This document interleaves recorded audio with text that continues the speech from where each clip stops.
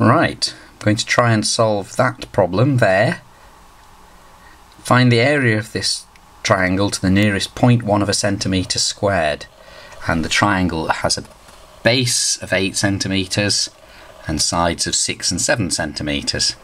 And I've already drawn the 8 centimetre on the piece of paper over here.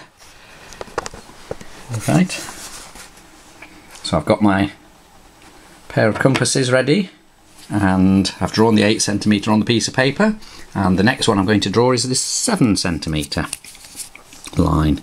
So I'm going from 1 to 8 because it's a bit easier to do it one-handed. That's 7 centimetres long, just show you. It's a bit blurred that, isn't it? Too close.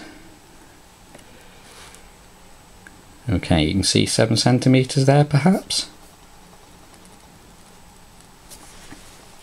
Put it on one end, exactly on the end, and draw the arc. Should be good enough. And then 6 centimetres. I'm going from 1 to 7.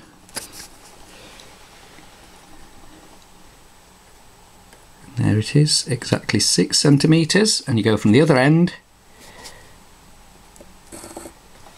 draw the arc. You can join those two up, which is really difficult one-handed.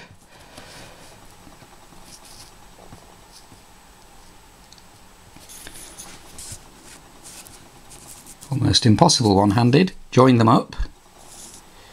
Can't do it one-handed. And then measure the angle.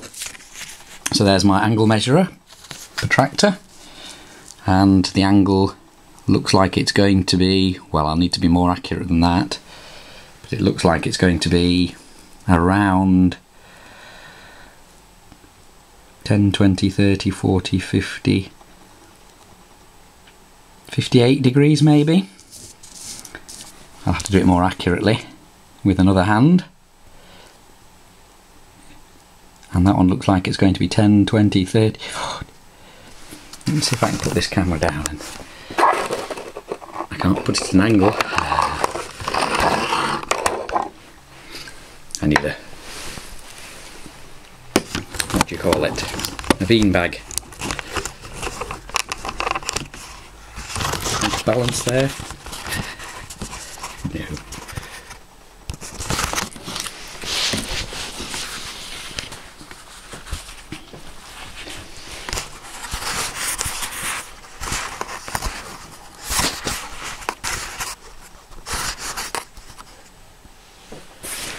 Right, let's do it accurately.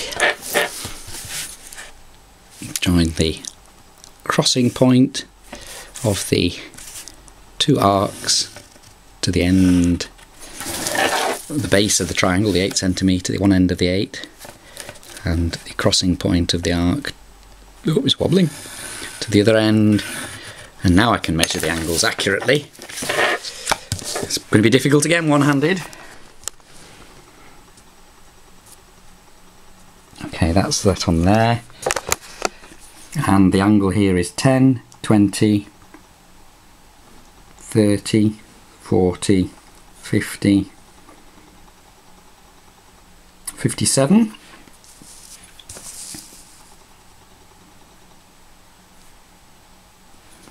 Okay, it's exactly on the line there. 10, 20, 30, 40, 46. 57, 46, and let's do the last one.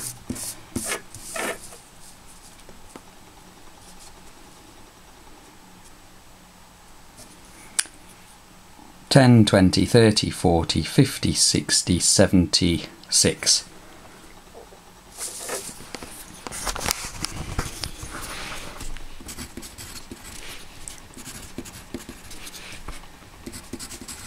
Is that what I said? Let me just check. Measure twice.